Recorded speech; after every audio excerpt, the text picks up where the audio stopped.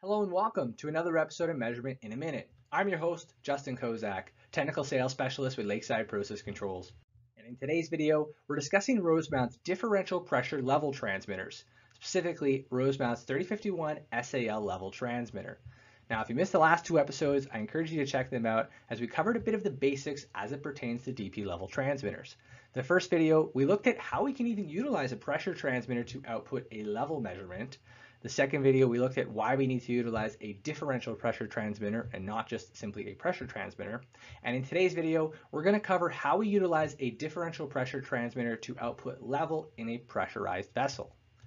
So if we take a look at this example, it's slightly different from the last video in the sense that the vessel is closed off to the atmosphere. So instead of calling it P atmosphere, we are calling it P head or head pressure. And the differential pressure transmitter is going to sense the head pressure in addition to the liquid pressure. And just like with the atmospheric pressure, we want to eliminate this as we only care about what the level is in this vessel. Now, the way it's set up right now, this differential pressure transmitter's high side is exposed to the liquid and the head pressure, but the low side is just exposed to atmospheric pressure. And that's not going to give us a reliable and accurate reading for the level in the vessel. Instead, we need to expose this low side to that head pressure because then we'll have opposite but equal forces which will cancel each other out. We could do this in a couple of different ways, but in this example, we're going to use what we call a remote seal.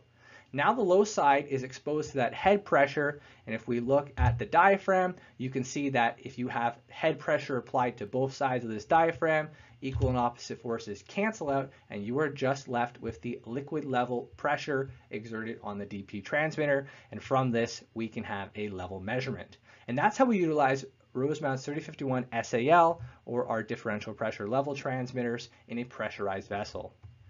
Should you have any questions regarding our DP level transmitters or any other of our products, please reach out to us at www.lakesidecontrols.com. Thanks for joining.